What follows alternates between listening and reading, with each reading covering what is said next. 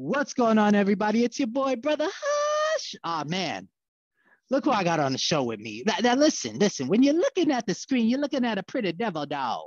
Not only are you looking at a pretty devil dog, you are looking at an author. Wait, what's that on your mantelpiece? You're looking at an Emmy award-winning pretty devil dog. I'm telling you, listen, he's so suave, he's so smooth. You're about to learn about communication, and you're about to learn how to just expand your brand and talk about messaging. This man knows about it. I'm talking about the one and the only. Now listen, Colonel Player. Can I call you Colonel Player? Colonel Player from the Himalaya. Come on, now, Colonel Player from the Himalaya. Now listen. Right now, you're still serving. After 30 plus years of service in the United States Marine Corps, you are still serving. You're the commanding of services battalion over at Parris Island, right? Battalion, Parris Island, yes, sir. Yeah, you are churning out the devil dogs. You are there, boots on ground, but you're also, oh my gosh, you worked at so many. Listen. This is our African American History Month show, but we just going to talk about it. The man done served 30 plus years. You've done it all from the Pentagon level. You started out as enlisted, and yes. you Mustanged it up. Let's just go right into the interview. If you don't know who Colonel Player is, just Google it. Just Google it. Just Google Riccoh Player. It's beautiful. Command photo comes up. You see the whole resume. You're like, bam, bam, bam. After 30 plus years of service, let me get serious. After 30 plus years of service in the military, what were your top 3 favorite assignments and why? First of all, thank you. Thank you for this platform. Thank you for telling stories. Thank you for iron sharpening iron. As military supports military, you're at the tip of the spear. So thank you for what you do. It's an honor and a privilege to be here, communicating with you. Top 3, I don't know if there's a top 3, honestly, but if I had to rack them and stack them, if I was put under the gun, it would have to be Marine Barracks 8th and I as a Lance Corporal and Corporal, because I was learning the basics there, learning how to make a rack, learning how to march, learning how to slide and glide and pop a salute. And it was the first exposure to the high level, high visibility mission that Marine Barracks has. And that mission is to kind of answer questions for Capitol Hill, bring issues from 8th and I, from the Marine Corps to the Capitol. And it's ironic, Greg, should I call you Greg? Should I call you Mr. Hush? Should I call you Brother Hush? What should I call you? Call me Hush. Just call me Hush. Just call me Hush. Just call me Hush. And keep on going. Keep on going. Okay. Keep on talking your stuff. Go ahead. So I was there, 30 plus years ago. And at the time, unbeknownst to me, a congressperson, and to this day, I don't know who it was, but a congressperson was attending the parade. And they looked across the parade deck and they said, there aren't many, dark faces in the formation. And at that time, the call went out. And more African-American Marines were pulled into Marine Barracks 8th and I. So it's gradual. I mean, that's almost a generation later, that this all unfolded. Have things changed? Things have kind of ebbed and flowed. It hasn't been consistent. I don't know if you're ever going to see an all-Black company there because of the height requirement, not because the Marine Corps isn't making leaps and bounds, but because of the height requirement. The second post would probably have I would say Congressional Fellow, Chicago Tribune. And there I was given a year to, be away from the Marine Corps proper, grew out my fro, had a mustache and goatee, and learned the newspaper process. And yes, granted, the newspaper industry has changed significantly. A lot of entities have dissolved, but at that time, Chicago Tribune was looking to turn towards what we're doing right now.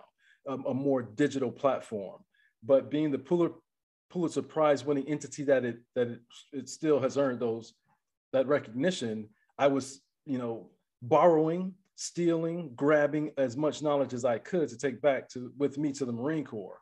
After that year, I went out to Camp Pendleton and we earned a Thomas Jefferson Award for best newspaper in the Department of Defense. So those lessons learned were indeed valuable. And I would have to say right now here aboard Parris Island is this is my last tour. This is my twilight tour. I'll be retiring this summer. But this tour, as the Headquarters and Service Battalion Commander, in addition to the Task Force Commitment Commander for my entire tour, and that was the team that took, before you could report here as a poolee, you had to come see me for 14 days of quarantine, issue your uniforms, ensure that you're healthy and ready to train once you arrive at Parris Island. We successfully moved about 21,000 poolees from various locations in the United States to here aboard Parris Island so they could begin their training. So I would say, Brother Hush, those were my top three. Wow. Talk your stuff. Talk your stuff, Colonel Player. All right, now everybody's just looking at the Emmy. They're like, "Hush, ask them about the Emmy. Ask them about the Emmy. I gotta ask about the Emmy. We gonna talk about the book, but we gotta ask about the Emmy. Fair enough. So many devil dogs with an Emmy. The Emmy, how'd you get it, and what did it take? So for the Emmy Award, Denfos trained killer that you are, I was in the National Capital Region, and it was, I want to say 18. I'm always awful with dates, and my wife always keeps me on target. But it was, I believe, 2018. And I just arrived at the Pentagon to be the Deputy Director of Public Affairs. And the director of the video, and I'll get to the Emmy piece, but Rick Robinson, he was there, and they were going to attend the Emmy ceremony. And I said, can I go? And Rick was gracious enough to allow me to go. And I just saw all the content and these different teams vying for, the Golden Lady. At that time, Rick Robinson's team, they were nominated, but they lost to DMA, Defense Media Activity, over their Defense Information School. And as I peeled the onion back, I said, well, wait, they work for us. How is it that they won? So I saw their content, phenomenal content. And I said, well, why can't we earn one of those? And so I started, asking Rick Robinson more and more questions about the process. As I unfolded that, I found out he had earned an Emmy before he joined our team there at the Pentagon. I said, Rick, your skills I believe, are underappreciated. And I think we can earn one of those. So it was for the 2019 Commandant of the Marine Corps birthday video. That's what that Emmy is for. And we pushed the envelope. We did some things that were unorthodox and new and unusual, but there was a why behind all of it. And at the time, the Commandant gave me a lot of creative license to achieve that goal. So it was a blessing working with Rick Robinson and the entire team. And it just proved that when you give a Denfos trained killer enough tools and resources, they can do great things. Now listen, no, hold on. I gotta educate people. You keep on saying Denfos. I am a Denfos graduate. You used to be the Marine Corps Denfos Commandant, correct? No, there's never been a Marine Commandant there. I was the Det Commander, though. You were the Det Commander, yeah. So Defense Information School, that is basically where all military service members, when they get into mass communications, public affairs, they go to Fort Meade, Maryland. They learn how to basically shape the force story. They learn photography. Now it's social media. You learn marketing. You learn digital advertising. You learn basically every kind of writing, whether it's human interest, whether it's feature writing, you learn everything. You become a all-encompassing just news reporter, speech writer, producer, everything. So if you are in the military and you have a talent for writing, yeah, that's where you need to go. You need to reclass. And if you're just watching this and you're like, oh, I just thought that journalism was like that Stan Kirby movie. Gosh darn it. What is the movie that has the scary drill sergeant in it again? And Joker, huh? Full Metal Jacket. No, that is not how all military journalists are.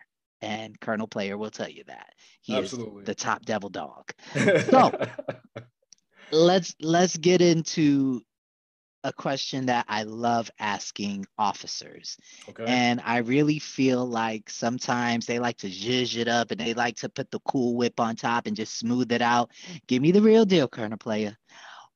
what have been some pitfalls over your 30 plus year career that you have just experienced and you have learned from? Brother Hush, brother Hush, brother Hush. Come on now. Come on now. Let it You out. want You're it in the twilight. unvarnished. You...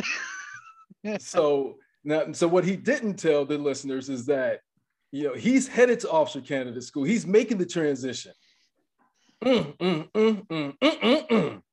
gonna disappear right now. Congratulations. Thank you. So what are some of the things you've learned? So the What are things some I've of the learned, obstacles? you already have the foundation. You have the backbone. You have you're anchored in what officers depend on, and that's strong staff NCOs to execute lawful orders as directed. You take that commander's intent and you execute. And you reach back for the commander if, hey, all right, this is a bridge too far, or I need more resources, or I need more people, or I need. I think that's the first thing that you'll discover as an officer, is that you have to figure out everything. Pitfalls have been the people, in the sense that everyone goes to a unit determined to do their best, to do good for the unit, to do good for the greater good. There are a few haters out there. They guzzle haterade every day. And some are subtle, some are overt. But I think that's been the pitfall for me throughout my career. Overall, it's been fantastic. The haters are a few. They usually isolate themselves, and you know who they are. They make it pretty clear based on their actions or their comments that they're in it for themselves and not for what could best benefit the unit. Riccoh Player doesn't do anything for himself. My focus, my intent, my direction is always to lift as I climb. If I'm climbing, I want to pull somebody with me. And hopefully the information, the knowledge, the things that I share, someone coming behind me with even greater aspirations, they won't hit the same trip wires, the same potholes that I hit. They can avoid those and maybe find some new ones. That's what I'm talking about. Now, I always like to do this, each one, teach the younger generation, teach the junior, enlisted service members across all branches. Top 3 tips that you as a commander, what do you like to pass on to the junior enlisted? Brother Rush, hush, hush, hush. The main thing I think, and I kind of, I fine-tuned it as a commander, because as a lance corporal, as a corporal even, you would go to the read board. I don't know if read board still exists because everything is digital now, but for the Marine Corps, there's still some places within the unit where all the key information is posted. Critical information, liberty bounds, for a 72-hour liberty pass, how far can I go? What's the mileage? The officer of the day, the NCO of the day, the sergeant of the guard, there's a lot of information posted. Unfortunately, as a commander, I have to post my commander's intent. And I've seen, commander's intent, several pages. I've seen a page. It depends on the commander, whatever works for them, but whatever amplifies their personality. For me, Brother Hush, that the main thing is, anyone I serve with, I say, take one thing from me. And it's in the book. Take this one thing from me. And there's a formula in there. And I wish I could show it to you. And I can. There's a formula in there that I posted throughout the battalion, because they see all the information and it's overwhelming. But when they saw my command philosophy, it stood out. It stood out because it looked like a math problem. And a lot of folks, some of the haters, they say, well, what is this? I mean, we're not mathematicians. Why didn't he just tell us what he wants us to know with his command philosophy? The point, Brother Hush, was that if you saw it and you were confused, if you read it, it said, ask the Sergeant Major or ask Colonel Player to talk to you about this. Number one, it was buzzing throughout the battalion. Folks were talking about it. Number two, as I walked around with my Sergeant Major, I only asked one question. What'd you think of my command philosophy? And if they gave me the I don't know shoulders, then I engaged them and helped unpack it. And I explained what it was. And it breaks down to this. It's 3 squared, 2 SIPD, AGNS 7, and it's spread out. So 3 squared is 3 square meals a day. 2 SIPD, 2 hours of self-improvement / professional development. AGNS, this one, and it wasn't Stump the Chump, but this one kind of confused a lot of folks. But brother Hush, you need AGNS, I need it, our family needs it, we all need it, but it's different for all of us. A good night's sleep. Was 7 days a week. So that formula, Brother Hush, that formula is not just in uniform, it's in civilian clothes, it's when you go to officer candidate school, it's in life. If you're doing those things, you're taking care of yourself. If you take care of yourself, the mission takes care of itself. Keep it simple, right? Speaking too much sense over here. I have to give this formula to a couple of commanders that I used to have. That's Anyways, okay. and we're going to talk about the book. We're going to talk about the book, and we're going to talk about Warrior Voices. So now I got to segue into that because, Okay. I had to get a little bit of your history and segue into it. So public affairs, marketing, all of the things that encompass mass communications, what have been some of the lessons learned throughout your career about marketing stories? I think that's the hardest thing, is marketing a military story to the civilian populace, because the taxpayers are just like, why? And I really feel that it not only goes from the military sphere, but to the veteran sphere. What have you learned about marketing stories, and how can military organizations and veteran organizations get better at it? Brother Hush, that is a phenomenal question, in the sense that as a military, we're always a few steps behind, be it with personnel or funding. And then the third piece of that is commander buy-in. So as a commander, I push the public affairs team here, even though it's the general's team, I try and maneuver into that space wherever I can, because there are about 960 folks in my battalion, give or take. And for the public affairs team, if they have a slow day and they say they don't have anything to do or they're not covering anything, I got 900 plus stories to be told in this battalion, just elementary at the very base level. Marketing is so elusive and so challenging. I won't say difficult, it's challenging because, we're already at an impasse to begin with.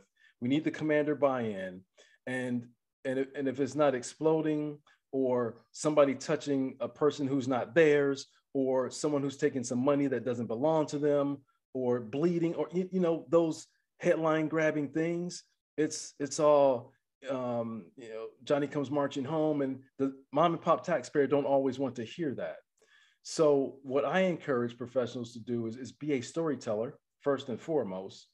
Make it compelling, make someone, regardless of whether they're in civilian clothes or in a military uniform, be interested in the why, and don't insult anyone, in the sense that some of the best storytellers that I've run into can tell a compelling story about this pen, or about this cup, or about a Post-it note. That is the craft of what we do. The science of it is everything in the textbook. The art of it is what we're doing right here. You and I sharing best practices, sharing lessons learned, each one of us sharpening one another for the craft, for the greater good of the Department of Defense, if that makes sense. Now, we got to talk about Warrior Voices. I mean, you got it in there. It's Warrior's branded. voice. It's branded. It's right there. And what is the whole objective for people that you want to expose to the brand? So for the Warrior's voice, Brother Hush, you have a warrior's voice. Your children, they have a warrior's voice. My wife has a warrior's voice. I have a warrior's voice. My business partner, we all have that voice in us that tells us go left, go right, go center, for the right thing, for the right reason, to make a positive difference. Criminals have a warrior voice, but it goes in the other direction. I don't want to talk to them. I want to talk to folks who have been tested, who've survived a crucible, who have come out on the other side transformed, and here's why. So if it's a mom, a single parent mom struggling to put some food on the table, if it is, you know, the high-end senior staff NCO or officer, if it's someone in the middle, a band director, I mean, we run the gamut. If there's someone who has been tested, who has stared into the abyss, did not blink, went through and came out on the other side transformed, those are the folks that we want to talk to. I'm gonna see a whole lot of people in your DMs. I got a story and I gotta tell you now. You said so. Spouses, my husband, my wife. Listen, we need that. We need Absolutely. That. And I think that, you know, oftentimes veterans, they feel like, oh, my story is not worth telling. Or the wife, the husband that supports that service member, has supported them for years. The kids, the military brats, you know, the veteran employers. Absolutely. They don't think that their story matters, and your story matters, okay? So let's get into it. African American History Month. 3 figureheads. You know, could be from history, could be current, could be military figures, could be, you know, veterans or anybody of the civil rights movement, anything. African American history, 3 figureheads who've influenced you or you've modeled yourself after. You are ultra consistent with your rule of 3s. I have to give it to you, give you props for that. Without question, Dr. King, it goes without saying, just the time, his commitment to nonviolence, the struggle being real and evolving, and just, you know, without King, we wouldn't have today as a given. I would have to say General Powell. When I was at the Pentagon, I was the public affairs officer for international travel for Secretary Rumsfeld, and the cabinet would come over frequently, and then they would have touch points. And it was in a transition phase, and Condoleezza Rice and General Powell were coming down a hallway there in the Pentagon, and I was flying on the wall just trying to get the heck out of the way. And he stops, and, "Hey, Marine, how's it going?" And I'm like, just like frozen, because it's just General Powell. You know, "Hey, sir, it's outstanding. You know, just I just want to say thank you. Stay sharp," and that was it. And I was just. Yeah, I didn't know, and I'm rarely at a loss for words, but it just caught me off guard, because Condoleezza Rice, she just bolted right by, boom. And I saw him, and like I said, I stepped back, and maybe he saw what was going on, but that stayed with me. Years later, as a lieutenant colonel, and he was, you know, retired, I reached out for his Red Wagon program, his nonprofit. Reached out and never got in touch with him. But it was through his staff and working towards contributing to what he was doing with his nonprofit. Later, it saw my name on a document and gave a call and asked how I wanted to contribute to their mission. I said, "Sir, in any capacity that I could." Because of PCS and other things, it never developed. But for him to take the time, remember the name, because Riccoh Player, you know, it's a blessing and a curse. Folks often use it to their advantage. But he was just one of those genuine moments that connected later on, where it's like, wow, steal that. Make every interaction count and make it special for folks. If you're a senior person with a junior person, because you never know how you're going to impact them.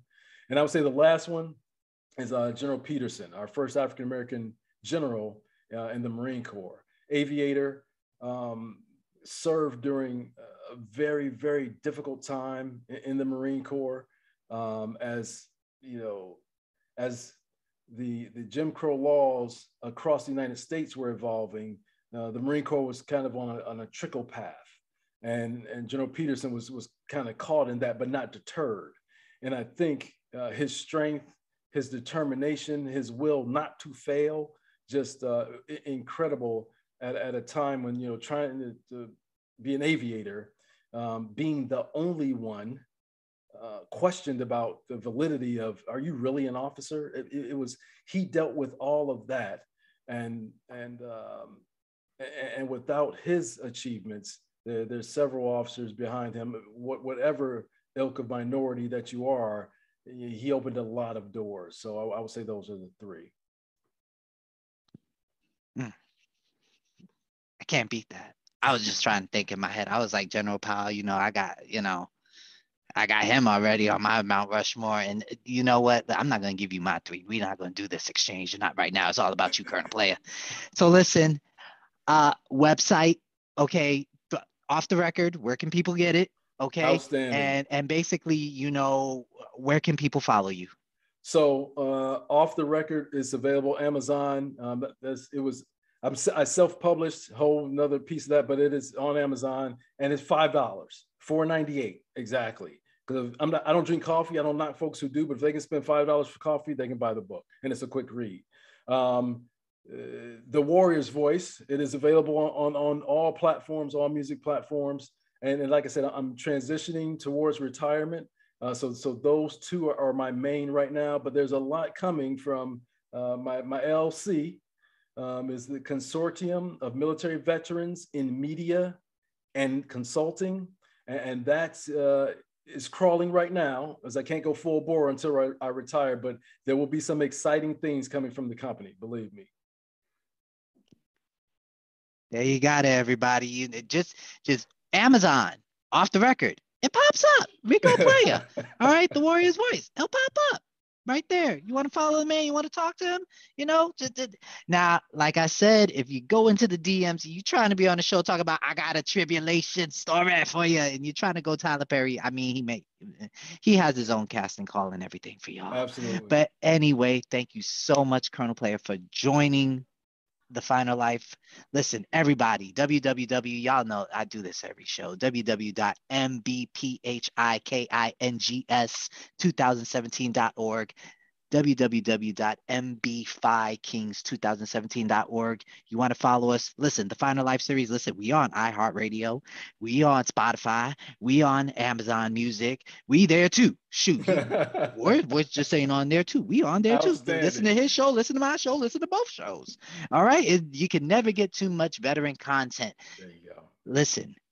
If you're a junior soldier, Marine, a veteran, anything military veteran related, and you want to know about communication, just keep listening to this show over and over again, because it is very important to share your story and to share all of your compatriots, everybody in your veteran community, every service member's story.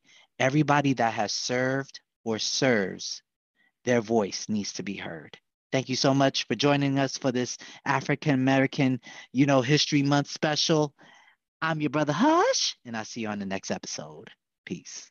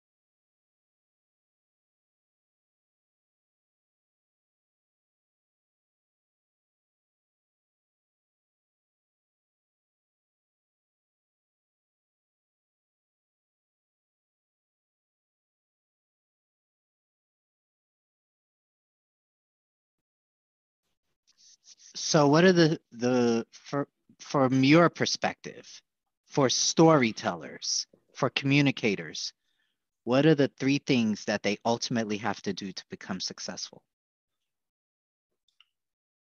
Have a compelling hook. What's that? Layman's terms. Why should we be interested in your story? So I feel a compelling hook is whatever the most intriguing, the most interesting part of the story. Tease us with that at the very beginning, and you're going to hear more about it later on. So that's a compelling hook. The second part is paint a picture with your words. Don't say, all right, he scored 27 on the test. You know, he with an overwhelming weight on his shoulders, he sauntered into the room thinking about what just happened. You know, just you have to put the participant in the story, and not necessarily with, you know, multi-syllable words, but in a way that keeps folks interested and explaining what you want them to feel. So if you can paint a picture with and make people feel it, I think that's success. And then the last piece of it is that you've got to be tough in absorbing criticism. So if you don't have a circle of people around you with that provide a trusted set of eyes, that provide, you know, critical editing, that are truth tellers, not just yes people, then you're doing yourself a disservice, because you have to be tough in this game without question. All right. I think some people can do that. I think some folk can do that. They're just taking notes right now. They're like, I can do that right now. Okay. And make sure you just get a copy of the AP style book and make sure that is right. Now, So let's go. The AP style book, you tell the listeners what the AP Oh style my gosh, guide listen. is. I'm gonna let y'all Google that. I'm not gonna go down that rabbit hole because the book, Off the Record and Warrior Voices. I don't know. I'm gonna go for the book first. Okay, so off the record. Off the record, what compelled you to write that book? Public affairs officers. What is the whole objective? Public affairs officers always, well, not always. I won't generalize it. As a public affairs officer, and there are some enlisted folks doing it now also, we're writing all the time. But one of the benchmarks for our craft is to get published. So for years, I've been talking about writing a book. 87% of folks, according to the New York Times, say talk about writing a book. 3% actually commit to it and get it done. When I was thinking of writing the book, I thought of War and Peace, 88,000 words. And then at the other end of the spectrum is Hemingway's shortest story ever written, Baby Shoes, For Sale, Never Worn. And that's a whole nother podcast we get into. So what was in between? For me, I sat down with a bunch of my public affairs geeks and said, hey, let's get this book thing done. Okay, put some money in the middle, identify a time hack and get it done. You got 72 hours. Who's in? They did it. I won. Off the Record exists now because of that. So for me, it's all and there are some errors in here. There are some mistakes in here. 72 hours, it is not perfect. And I would have even changed the title. Right now, it's One Public Affairs Officer's Ground Rules. Looking back and now talking to folks, and I give this book to anyone who asks for it. As I walk around my battalion, anywhere I have a duty posted, a person who is watching the battalion while I'm not there, I ask them what's the last book they read. And if they give me the high shoulder, I don't know, I give them a copy of the book because it's written so that you can read it in 45 minutes. And when it hit the streets on Amazon.com, it was the #1 book in the 45-minute category. It was #1. It's like number 7 or 8 now. But it was all my lessons learned, all my bumps, bruises, lumps, and dumps as a young public affairs officer that I want to give to those coming behind me, officer or enlisted, valuable lessons learned. If you take nothing else from the book, please take my command philosophy. And I talked about it earlier here. And it's not about making money. So that's the other thing I learned, and not to discourage authors, but don't go into writing books about making money. Very few, unless you're Grisham or Rawlings or those names, is not about making money. I hate to burst your bubble, but if Brother Hush, if we're being real, don't go into it for the money. Go into it for the craft and to share the knowledge.